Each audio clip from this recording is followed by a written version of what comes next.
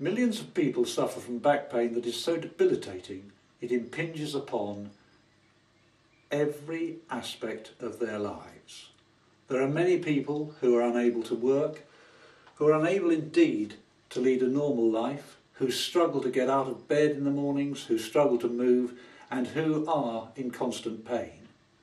There is a huge amount of surgery conducted on backs that is frankly not only needless but often detrimental. And during the last 35 years, one of the things that I've specialised in is working with people who have bad backs. I have devised a programme that is different from anything else I've seen, but it is almost 100% successful.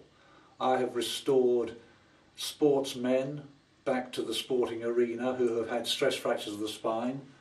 I have helped people who have been scheduled for surgery escape that surgery and live normal, productive, constructive lives. And I've put together a programme that is, as I say, while it's unique, but it is highly effective and it is available. So, just going to touch on that today and give you an example of how I work the erector muscles which run up each side of the spine. These are part of the intrinsic support structure for the spine. Without strengthening those erector muscles, you've had it. You're nowhere. 35 years or so ago, I devised this machine. I call it my back extension machine, and it enables us to strengthen those particular muscles without putting any compressive loading on the vertebrae or the intervertebral discs. That is key to this procedure. Okay. We would start off obviously by performing this movement, and it may be a very restricted movement for people that have severe back problems, but we would start off by performing this movement in a small range, clearly with no added resistance. So settling on here, and one would just reach down and let the spine stretch out and elongate. One can enhance the stretching movement by reaching through and actually drawing there. But from there we would go to a movement where one was just coming up like that. We would move to a horizontal position and not above that. We particularly don't want to hyperextend the spine and cause that compressive loading that I was talking about. As the individual gets stronger during the rehabilitation process, we would move to small weights held at or in front of the chest, and clearly we then would expect to progress fairly rapidly.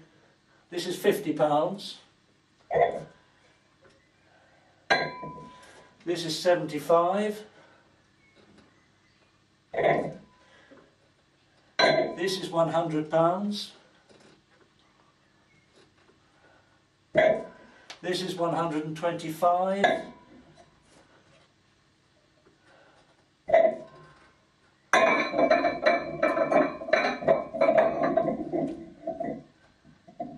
$150, and I do have a series of pins that would go in to secure the weight stack in situ. 175 pounds, lifted there, and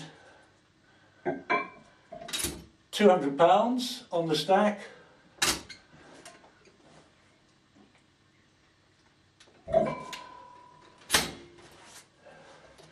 £200 weighs considerably more than I do, but it is the sort of thing that we can build up to given time, given persistence and given determination.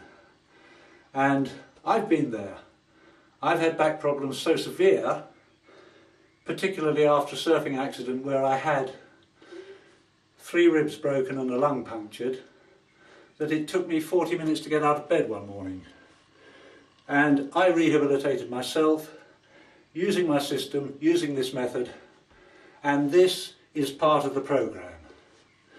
If you'd like to know more, you can go to http://www.getintothehealthhabit.com and check out my website, which is coming on stream fairly soon, and there will be a large amount and an increasing amount of information on health, on fitness and on rehabilitation, and this back program of mine will be available before very long.